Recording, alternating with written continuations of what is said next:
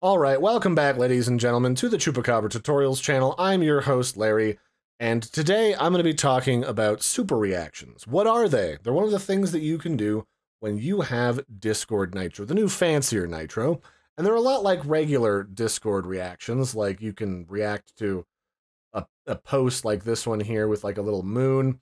It's just an emoji that says, I've seen this and I approve of this or disapprove of it with a specific emoji icon.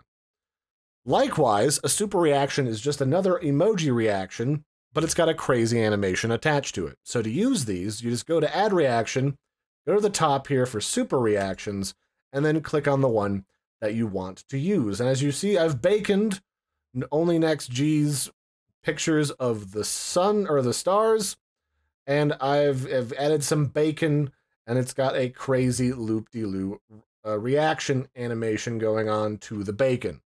Unfortunately, there's only so many of these that you get.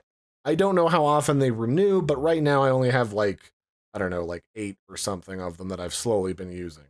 So use them sparingly or don't. They're really just a regular emoji, but you can get people's attention and be the center of attention because it's got, you can see it's highlighted differently on this post, and when you hover over it, it's got a wild little animation. So check it out for yourself if you have the new Discord Nitro. It's kind of fun.